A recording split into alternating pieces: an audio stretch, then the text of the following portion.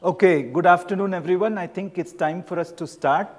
Last session for today. I hope you've been having a good reInvent conference. The topic we have today is really about business agility, but the special emphasis is on how cloud enabling the enterprise is the way to achieve the agility. And I'm going to make special emphasis again on cloud enabling the enterprise.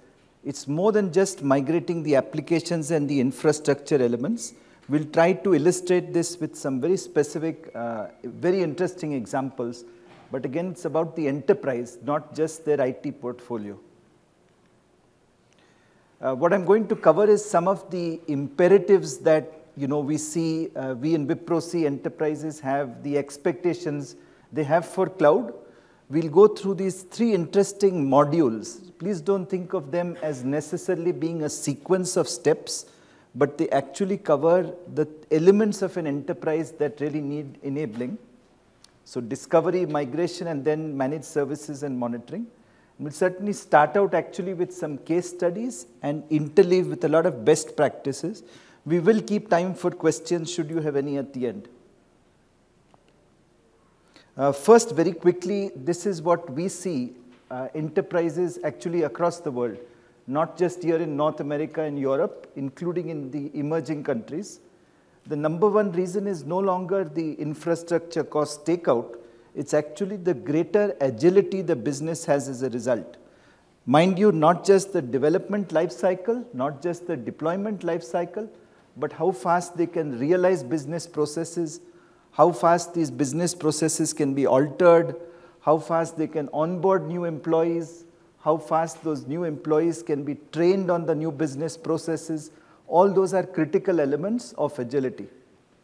And certainly the integrity of the solutions, the accelerated development life cycle with DevOps, the opportunity for feedback and prototyping, all these result in better integrity and closer fit to what the business needs. Number one reason we see that enterprises are actually going to cloud in 2015. Next is, of course, there's a lot of collaboration, not just collaboration within the enterprise, not just between business and IT, a lot of collaboration across the enterprise, not just from business perspective, even IT. I spent some time, as I'm sure all of you did, in Hall C, where incredible innovation is coming from startups and relatively small companies. That's another aspect of collaboration that now they are enabled to do. Earlier it was very difficult. And certainly cost reduction is temptation. It's perhaps it's one time, but another benefit that they see and another appeal that cloud has is they get a great degree of transparency in the chargebacks. With the AWS account setup, you can link them to either an application or a cluster of applications. There's incredible clarity now in what chargeback they get and why. From our experience in helping these enterprises move to the cloud, again, not just their applications and infrastructure, all aspects, there are three important modules. We'll spend time explaining these in context of both the examples and overall. How fast you can identify those IT elements to be migrated, that's important. Then certainly you want to use experience and assets, and you want to accelerate the migration. It's not always possible to automate it completely. We'll give you some very interesting cases where lift and shift would defeat the purpose. There's a whole bunch of consolidation, what we call in Wipro cloudification, of exposing APIs of legacy applications as a result. So certainly you can't automate it all, but you can certainly accelerate the process. And very interesting, this is coming back to, again, the business agility and how it's achieved. A very high degree of automation, once the movement is over, on an ongoing basis to manage and monitor the enterprise landscape. This is, of course, post-migration, and that's why I'm emphasizing it's cloud enabling, not just migration. So we'll spend some time going through these three pretty large case studies that we have. There are some important nuances of each that I'll call out as well. Even in 2015, with a whole bunch of massively open online courses, there are still a lot of providers, content providers, in this case, this education services provider based on the East Coast. They really have, a lot of data, a lot of content. So secure access, high-speed access to this content was very important. A lot of very nice, innovative applications that they had, continually trying to repurpose the content, constantly curating the content to narrowcast it to particular, educational institutions or consumers of the published content. Therefore, the relevant AWS modules, as you would expect, in fact, this was the previous session, the Direct Connect platform from AWS really allows not just high-speed access, but also a lot of control. Security was also very important, as I said, not just the content and the data that they have, but wanting to expose access to this in a controlled way to monetize all the content that they have. So very interesting that this customer, much like the examples that I called out of why enterprises are wanting to move to cloud, is a great degree of speed that they got as a result in very innovative applications that expose packages or fragments of this content or clusters of this content available to their enterprise customers. So again, security first, second, high-speed access to this content, and third was, of course, great degree of acceleration in how fast they were able to make new applications, new services available to users of this content. So certainly they benefited. As you can see, they moved up a whole bunch of savings of the infrastructure, but again, access to a wider number of customers, more chunks in which their content could be made available. That's really what cloud provided them. So again, migrating really was the infrastructure savings, but cloud enabling got them to perhaps may not be new business models, but more effective ways in which their enterprise assets could be accessed, sold, and monetized. Go on to the next example. This is a bank. And for a bank, actually, for one of the important considerations for them was not just the infrastructure expense, huge amount of expense actually in off-the-shelf third-party licenses. So this was a big bugbear. Their expectation was actually to consolidate some of those licenses really, right? So it's not just the infrastructure expense. Clearly, also as a result of moving to cloud, they wanted to make sure that applications could be updated faster. So certainly speed, velocity, agility were very important. Now, what was quite critical is to look not just at the infrastructure, not just at the applications, but also at the databases. And as I said, resist the temptation of trying to do this fast, trying to automate this, and do what is lift and shift. So it would have been very tempting, would have been very fast to do, but not so easy as a result to get that cost spend reduced, not quite so easy to get the release cycle reduced. So as a result, we actually looked at the patterns of the applications themselves, usage characteristics, and looked at very tough decisions. For instance, in certain cases, consolidate some applications, in certain cases, retire some applications. In a few cases, we actually decided to transform those applications to actually use an open source component or open source platform instead. So naturally, that takes a little longer. It was well worth it, because some of the benefits this customer got were really not just license saving, and some of you know this, several of the open source products are now having innovation that regular ISVs struggle to provide. So they really got a lot of speed in downstream application development, not just the cost saving of COTS products replaced with open source. So a lot of components of allowing innovation. When we actually took the decision to either consolidate or transform, this got the bank a whole bunch of benefits, again relating to business agility, because they got more standardized processes. Different products of the banks, whether it is CASA or cards processing or mortgage, there were many elements that actually could be standardized. So you see, business agility arose from not lift and shift cloud migration, but understanding really what the downstream benefits or triggers for business agility were, and they were kind of non-standard or not very uniform processes.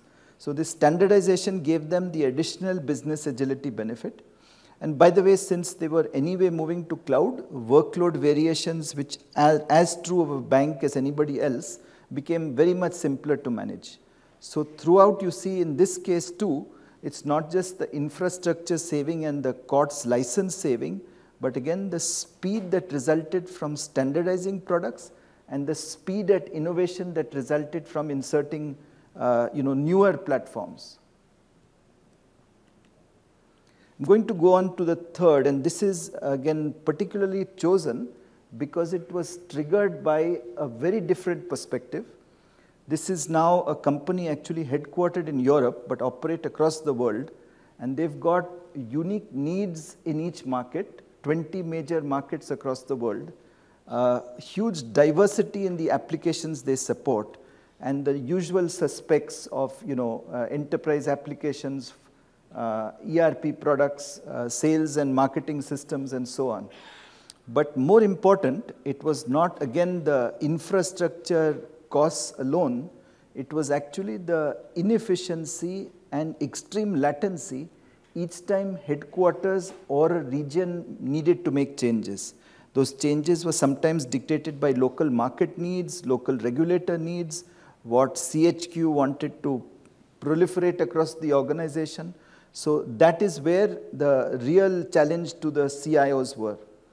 Then of course the cost of managing this diversity, not just infrastructure, but also headcount, license, the diversity, the need for consolidating data and so on for reporting. So that was the real challenge of this company. I'm sure many of you are also either working for or supporting clients who have simply because of this diversity, the issue of lack of agility which has to be addressed. Again, not a good candidate for lift and shift directly because you won't necessarily get the order of magnitude of speed changes they want. So the solution we crafted for this customer naturally was very different. We started first with, again, business process standardization. Then we started looking at elements or foundation elements supporting these business processes. Notification, workflow, interfacing to various systems of record. And we put this base platform atop AWS. As a result, this base platform represents the element on which foundation services are built on. And clearly, this allowed us to be able to support markets across the globe, as well as a platform to have standardized processes atop systems of record that sometimes were different. By the way, in the whole process of this base platform, we built it actually on open source again. This was another contribution to license savings, but the dramatic business agility benefit for this client actually came from standardized processes again. So again, pattern, not lift and shift, look at the real pain points of the organization, examine what is actually going to drive them to business agility, and also recognize the additional benefits that flow to them of not just infrastructure savings from cloud, but a lot of the support headcount simply because of, again, standard processes and a lot of the self-service and automation that AWS platforms give. So again, really we try to characterize this, and our client calls this out as really business process as a service, because they understood that there's now a catalog of very standardized business processes that any of their 20 operating units across the globe could use. Certain variations were possible, but the underlying platform to enable this standardization was built on open source, which gave them a benefit as well. And incrementally now, as each license approaches end of life for systems of record, it's quite easy for them to get additional savings by moving some of those out of their landscape. So again, 3 cases to illustrate for you across completely different segments, consumer packaged goods, banking and educational services, where and how business agility is coming from cloud never blind lift and shift, not necessarily automating all the migration, but examining what are the hurdles, roadblocks or constraints that would prevent the customer from being really agile in all respects. By the way, the other side benefits came from, as I said again, the other elements of what an enterprise has. Onboarding new staff, training their staff, all these again with cloud allows them to do it in a very efficient way. And these are ongoing aspects to agility that are quite critical. Similarly, monitoring, providing chargeback to business functions, constantly looking at where and how to instrument for any changes in business process, landscape, regulation and local market needs was quite easy to do as a result of moving to cloud. So to take away then across not just these three examples, but our whole body of experience, there are a whole bunch of situations that have struck us as being very appropriate to use cloud enabling as the pattern to get the enterprise benefits. So we get several situations, for instance, that a business unit has to be divested. Sometimes the opposite happens, that regulator and market conditions dictate growing or buying some other customer's portfolio. Then there are certainly reasons for standardization. We gave some examples of software licensing. We've come across a huge catalog of service situations where cloud enabling actually helps them achieve the benefits.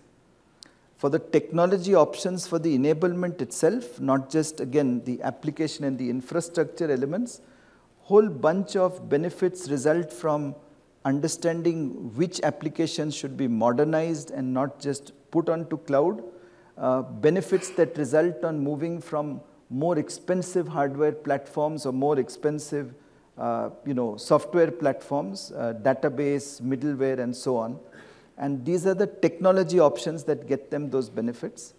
And finally, as we introduced to start with, it is the methods and assets that enable identifying and guiding that enterprise how to make the choice.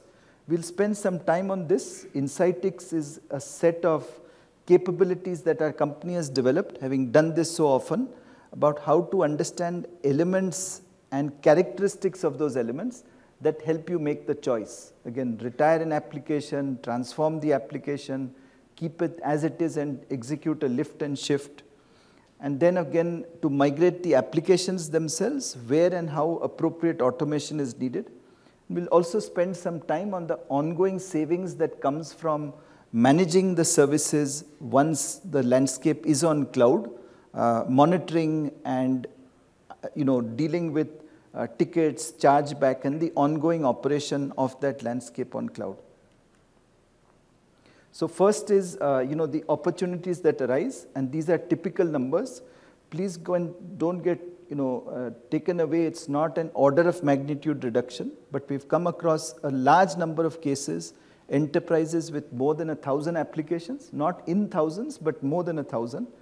We have often been able to actually bring it down to a few hundred. So 25 to 35% savings in the number of applications, not because of a mechanical lift and shift, but looking at characteristics of the applications, discussing with the IT organization where and how, for instance, reduction in applications by retiring some, consolidating others, transforming a few. This is actually, as you can imagine, getting you an order of magnitude of not just cost saving, but a lot of business agility. So a lesson here is please don't do a blind lift and shift. Tempting though it is, quick though it appears, it doesn't give you the real bang for the buck that enterprises have encountered. Certainly complexity and risk, there are sometimes systems that literally we've come across, they're actually for the senior vice president's reporting systems. Nobody knows too much about them. Those are actually worth looking into, because very often very simple changes in reporting systems will achieve the goal rather than keeping applications and moving them over. So reducing variations is also very important. After all, that is really what AWS promises, standardizing the stack, both the Intel environments, largely Windows and Linux, that gives a lot of benefit simply because we've reduced the variations in the platforms. I've also mentioned already about simplifying those business processes and as much as possible, reducing the process variations across markets, across product lines, and so on. This is what really contributes to business agility. So it's not just the life cycle of software development, it's the ongoing execution of business processes. Try to standardize them as much as possible. It takes a little extra effort. You need to have a little more characteristics about the applications. This is a cue to my next slide, which is a structured way to find those characteristics such that collaboratively with the client business staff, we can identify the choices of which ones to move, consolidate, retire, and so on. So again, this is the discovery and assessment stage. Again, I was mentioning in Hall C, we came across a pretty cool company, ATA Data. It's an any-to-any transformation shop. And they also have pretty cool tools that help an enterprise or a system integrator to make those choices. So Insightix is what we use in our own customer base. We really look at characteristics of both infrastructure and applications. You see the two diagonal circles there. And we'll grade these application and infrastructure elements on various criteria. And as a result, look at how and what the disposition of that infrastructure element or application element should be. And as a result, it is actually, not really an automated process, but as I said, the value is coming from linking it to the agility needs and business pain points of the enterprise client. This is a very quick schematic which shows you some of the enablers and characteristics of each of the elements. On the left is data center or infrastructure elements. In the center, you see the collaboration platforms and the middleware. And then, of course, you look at the applications depending on categories. There are certainly the traditional commercial packages, custom built, and the newer mobile and SaaS kind of applications. So we look at what these are. Through experience, we have developed patterns and trends for which are appropriate to consolidate based again on the platform and the vintage and how many users there are and the profile of those users. These lead to heuristics that suggest a retirement decision and so on. And certainly we look at characteristics such as the workload of the application, dependencies of the applications, what, as I said, the profile of users are, seasonality and workload variations, all these help. So these are scope areas of the assessment. And then once we finish the discovery or this, if you like, inventory and refining the characteristics, then we actually come up with the disposition decisions. As you see here in 4 buckets, persist with it, perhaps continue investing it after the migration. Then there are migration that is pretty substantial transformations necessary, and hopefully a fairly large bucket where after fair disposition, sometimes a pilot project to validate with the users that the consolidated application is okay, then a elimination, because this gives the benefits, if you recollect, over 1,000 getting down to perhaps 500 or 600. Pretty substantial savings can result, and more important, actually achieve the business agility the enterprise wants. Again, not through the development life cycle, but also through deployment and execution of those processes. So this is an involved process. It can't be done by your IT department or by your system integrator in isolation. They will certainly use their heuristics, but quite a lot of collaborative discussions are needed with representative business users, because these are pretty involved decisions. It can't be done, as I said, in isolation. Then we come to the migration itself. As I said, several companies have tools. We will just show you a very simple example of somewhat straightforward category, but quite a popular pattern, by the way. A lot of enterprises choosing to move custom apps from what I would call commercial off-the-shelf vendors, and then they want to move it over to open source, for instance, content management, a portal product. If they're actually from a LAMP stack, a lot of savings can result. They are not necessarily going to work the way they are working in the older environment. But again, this host transformation solution allows very quick and a high degree of automation for this particular case. There are more involved cases. For instance, some enterprises have portal applications with SharePoint. They also have some with Domino. And as a result, taking the decision on which one to go to or move both those applications over to an open source portal, fairly large degree of automation is possible once you identify features of the two platforms and how they map to the target. This is what results actually in a fairly high degree of automation in certain cases. If the migration, however, is refactoring the application, relocating, for instance, some of the COBOL processing on an older system to, let's say, Java processing on a modern system, parallelizing the batch streams, those become more involved. Probably a lesser degree of automation is possible. So again, they call them acceleration tools rather than automation tools, based on experience, based on patterns, based on workloads, and more importantly, discussion with the enterprise business users. This actually results in a combination of both experience as well as realities of each situation. Now we come to the third part. Happily, we've understood what the disposition is. We've actually done the migration. There's also, as I said, a whole lot of benefits that arise on an ongoing basis. As I said, monitoring the landscape, the chargeback, the service requests that come in, also supporting functions of enabling the users constantly, right? Either for their training, onboarding new staff. Cloud offers a whole bunch of benefits that again are aligned to the business agility objectives of the client. So again, we used our experience of many different situations and actually aggregated this in what we call a service next operation center. This is not just, single pane of glass that allows you to monitor. There are several other things it does. So we will just go clockwise. We'll start with requests and support. Clearly, requests could come from business users for several different situations, not just incidents and more involved enhancement and service requests. There are constantly needs that, for instance, administrators need to have about changes, knowledge that they need to have. So the whole bunch of request and support needs come in. Again, pretty common pattern, aggregated and implemented as a module in this cloud operations center.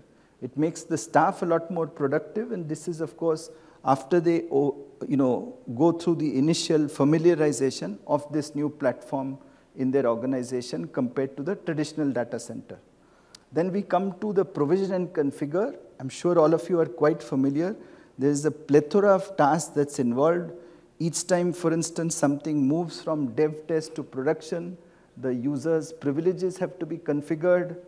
The workload has to be provisioned according to what and how it has to be set up. Then a whole bunch of other features of each application in order to test.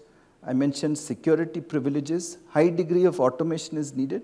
Therefore, the provision and configure module. Then on an ongoing basis, the applications and the infrastructure have to be monitored. So tracking performance, tracking messages, looking at ongoing tasks of backups, all those are critical. And then the plan and govern. Remember, another aspect that a lot of enterprise customers look for is not just lower cost, but greater transparency. So the whole metering, billing, and chargebacks is another module that's needed. So certainly there are expensive products available from many cloud management platforms, but based on our experience, we were able to make sure that this is interoperable. If an enterprise has some of these modules available, we can really make the whole set coexist. So this is really what the management and monitoring on an ongoing basis of that landscape allows. This is really what it looks like. Pictorially, you see it can work with not just workloads on AWS, but also other platforms and on-prem or private cloud. And certainly it covers features such as analytics, which can correlate tickets, which can use machine learning to help the company and the administrators be quicker and sharper at looking at trends and therefore proactively setting up corrective actions in future. And certainly the end-to-end cloud lifecycle management becomes a lot more convenient. Again, this is a critical aspect because on an ongoing basis, after all the savings have been achieved, the enterprise still must get the agility and preserve that service level, not just through the development and deployment lifecycle, but all through. Certainly this reporting and chargeback, I should mention, is becoming very important. And part of the agility advantage that a platform like this gives is that a business team knows exactly how much they're going to be charged because of DevOps and these new innovative products, because of more standardized processes. Their inclination to fund new projects actually goes up because they've got clarity, they have the advantage of speed, they understand standardization benefits. So we see many of our customers are funding a whole bunch of new projects, typically not very large, but that's an enormous benefit because that's again testament to the agility benefits that cloud enabling has given them. They're quite confident that chargeback on an ongoing basis of all that they do, even if they have to kill the project because market conditions dictate that it's no longer a very useful thing to do. If they also have to look forward to how fast they can train staff, after all it's a new application anyway, that's again very convenient and very quick for them to do. So we do see a spike in new projects that are actually funded once this complete infrastructure and cloud enabling is in place. So I had my eye on the clock. I think we are come to the last slide. I'll be happy to take questions because we tried to illustrate what clients are facing, but each of you represent also what clients would like to see. So I'll be happy to take questions, and for those of you who can do so, please make time to visit us. We've got demonstrations of many of these tools. A lot of our subject matter experts who've helped these customers are also available for consultation, but I'll be happy to take questions that anybody might have.